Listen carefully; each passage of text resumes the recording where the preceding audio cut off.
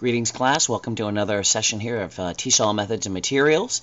We are taking most of this information from Brown's textbook Teaching by Principles. There are going to be other things that I'll be adding today. Today we're going to be looking at some of the principles or psychological components that are part of teaching that we need to remember when we're setting up our design and procedures, and obviously when we're selecting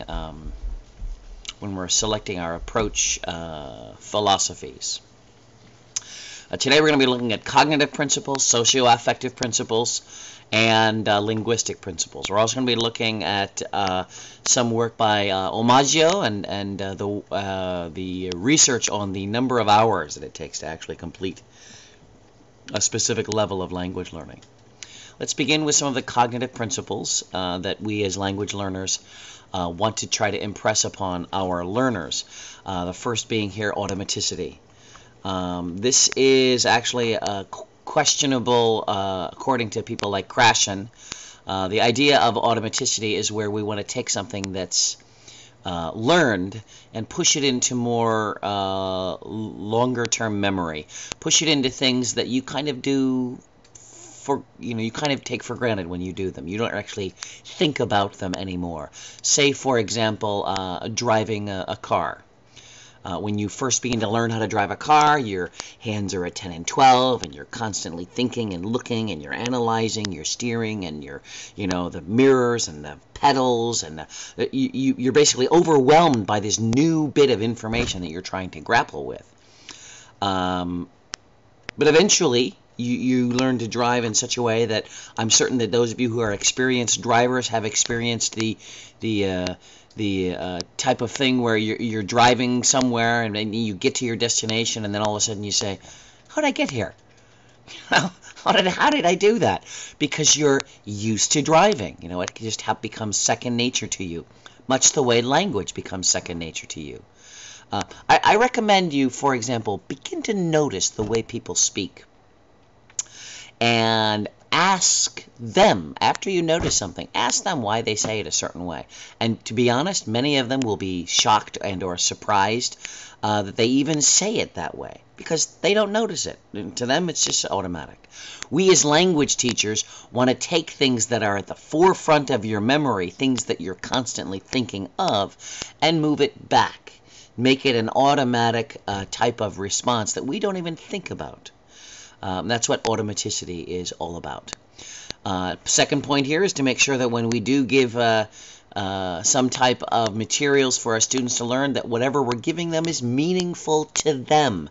I, for one, am not very interested in ice fishing in Alaska. But I may have students who find that very interesting. And so I may create materials that are attuned to what is meaningful to them. For example, I have some students that love gaming.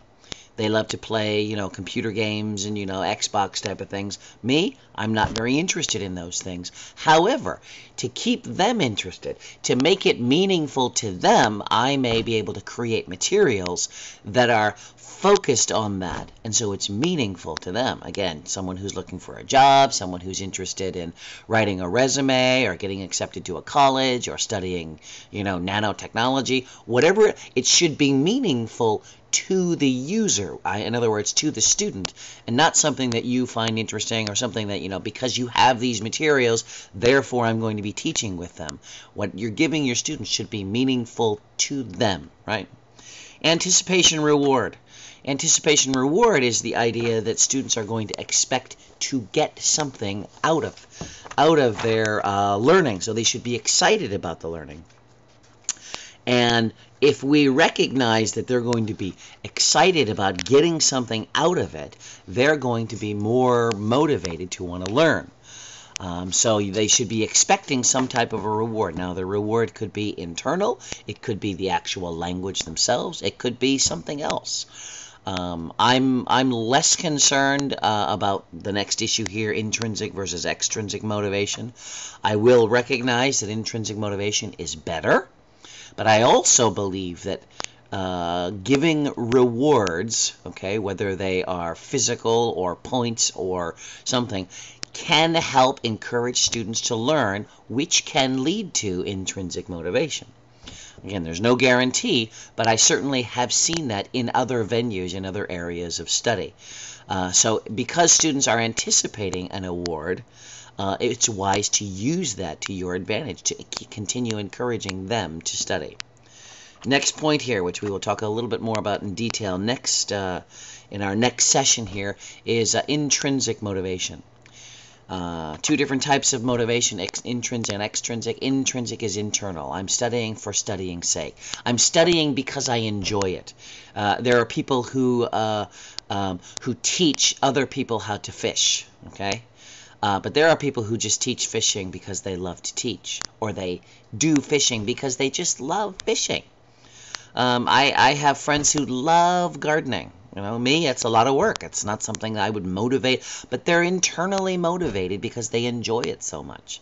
The same would be for language learners. There are some language learners who simply want to learn. It is their desire to learn.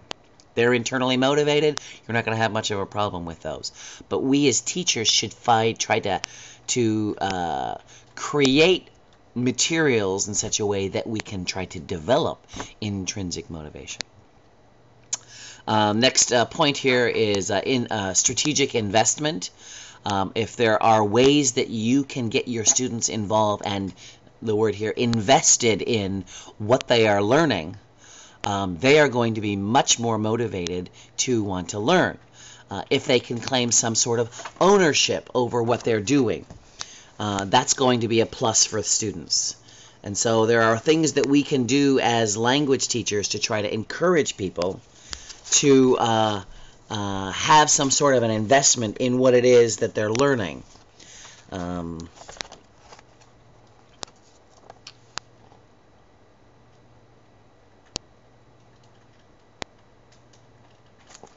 We want to show students that the amount of time that they put in, the effort that they put in, is going to give them something back.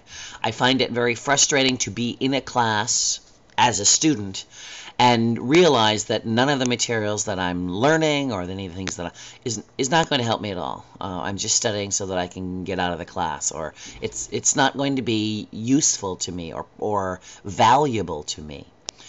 We as language teachers want to try to create or show why it would be good to invest time and energy and effort into language learning. And if students can see that and recognize that, again, they're going to be more motivated. The last point here in their cognitive principles is autonomy.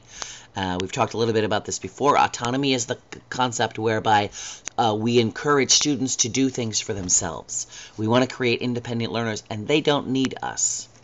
That's going to be my goal. I want to be able to show them how they can, for example, ask their own questions, try to get their own answers to problems, how to circumvent a problem, how to get a native speaker to help them, how to memorize, how to practice something when you're not in a classroom.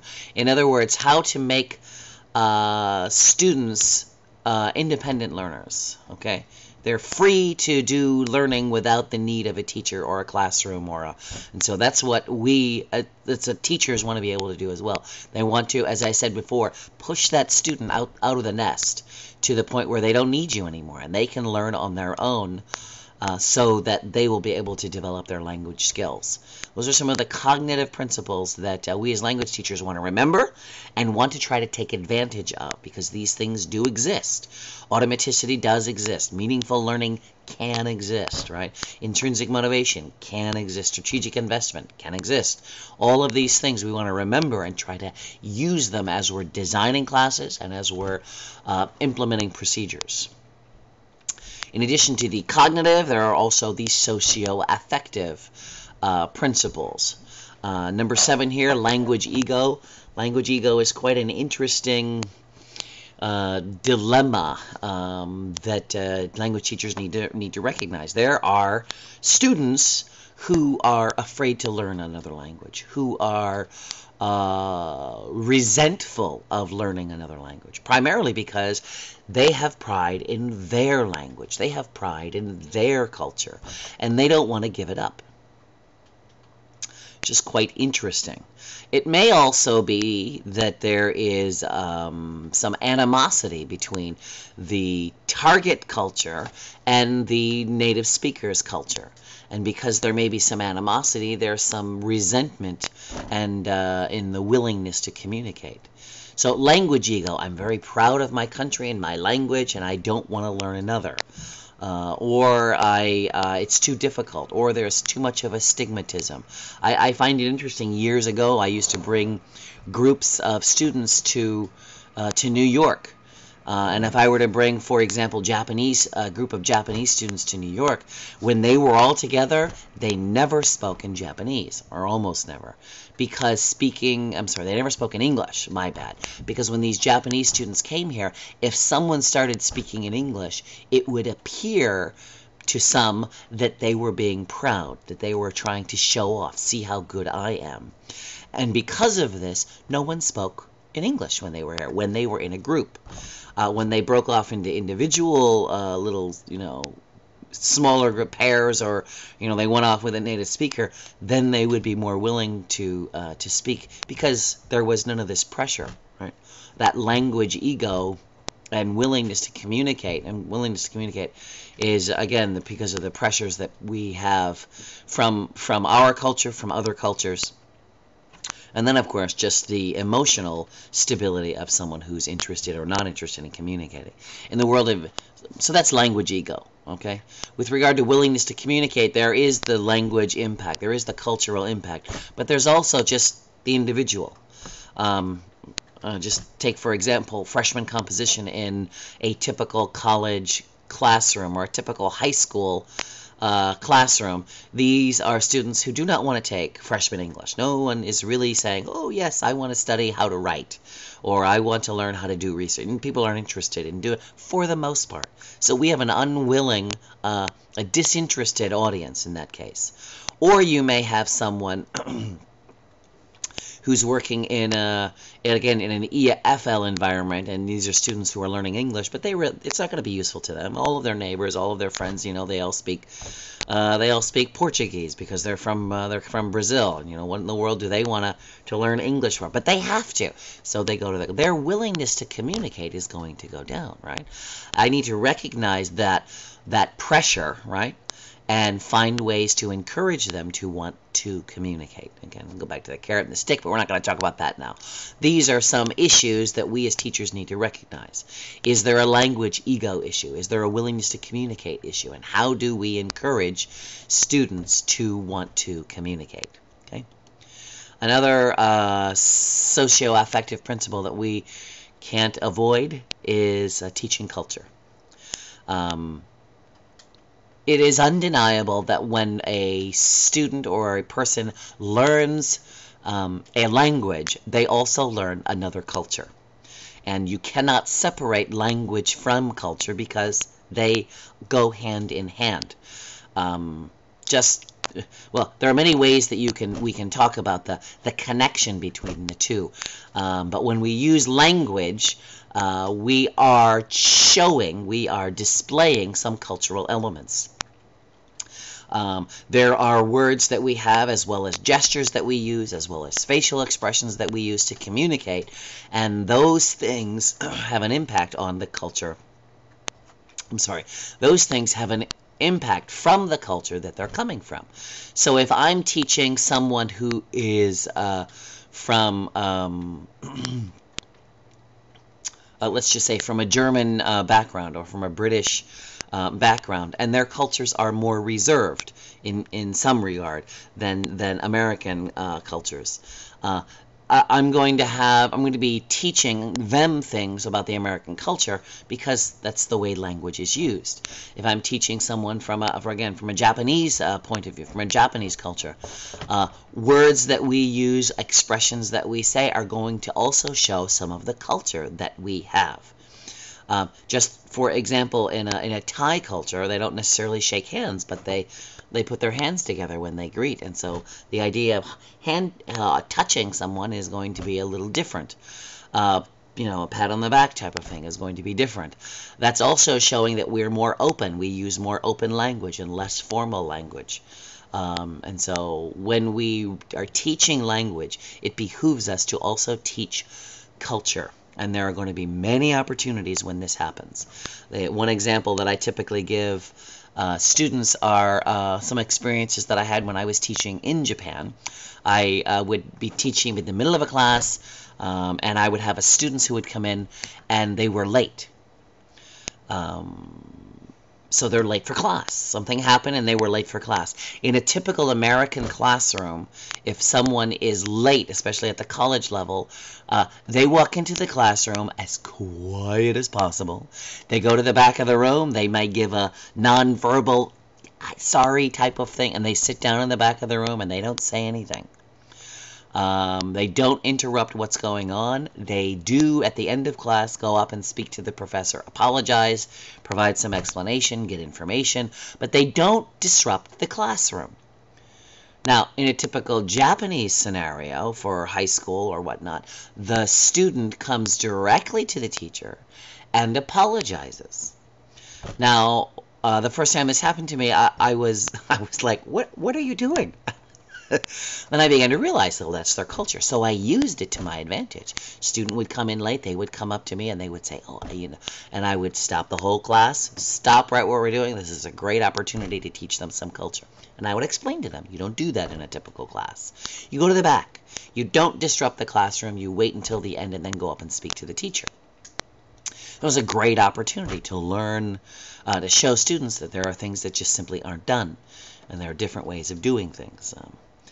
So the culture connection exists, and we need to remember that we need to teach culture. Another bit, teaching gestures. I love learning about ways cultures teach gestures because they point to their culture. The way people count, for example. Some people count using their first finger, right? 1, 2, 3, 4, 5. It's the way I learned when I was growing up. Other cultures start with their thumb. 1, 2, 3, 4, 5. Okay, and I know some Spanish cultures that do it that way. I met a lady from from Kenya the other day, and she counts from her thumb, or her little pinky. 1, 2, 3, 4, 5. And I was amazed. I'd never seen that before.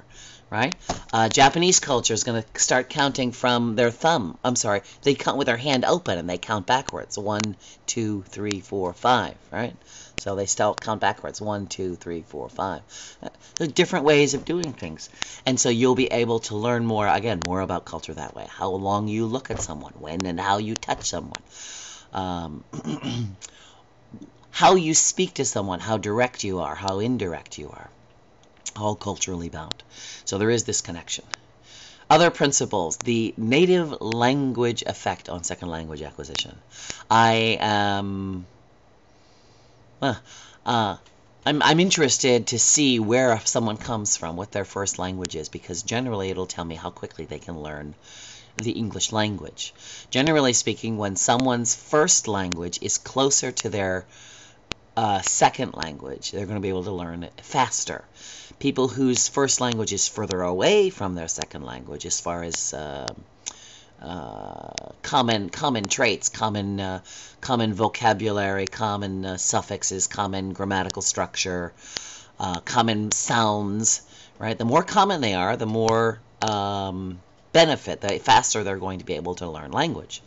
Those that are further away, it's going to be more difficult. So that's another thing that you need to bear in mind. We'll talk a little bit more about this in the next couple of slides. Another principle that we need to recognize is the interlanguage. This is research by Selinger. He posited the idea that within the brain of a language learner, there are a bunch of rules that are being dynamically developed. They're not always the same. So a student, and they don't realize this is happening. I mean, these are just things that are going on in their head while they're trying to learn language. They have a rule in their head, and they establish this rule, and then they try to use language with that rule. And maybe someone looks at them like they don't understand, or maybe someone says to them, I don't understand. And then they notice, oh, I made a mistake. So they try to modify the rule in their head. Maybe they say something and someone says something back to them properly. They say the same thing back, what did you eat yesterday? Oh, what did I eat yesterday? Someone will reply back to them. And that person or their subconscious is going to say, something was wrong. They noticed that there was a difference and they changed the rule.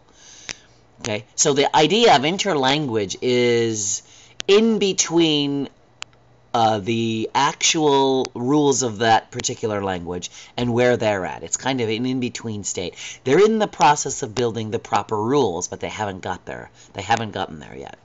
And so those rules are changing as they go on. And it's a dynamic process. And you can see students as these rules change, as these things become noticeable to them, and they make those changes. Another principle we need to look at. And we should look more in the interlanguage, and probably we'll be doing that in a second language acquisition series that I'll be building very soon. Last point here with regard to linguistic principles is communicative competence. As we spoke earlier, the communicative competence is really what we are trying to get to with regard to language use. We want people to be able to be accurate and fluent and understand how to use the grammar properly and understand and develop a very large vocabulary and pronunciation skill so that they can be competent in all the areas that language is.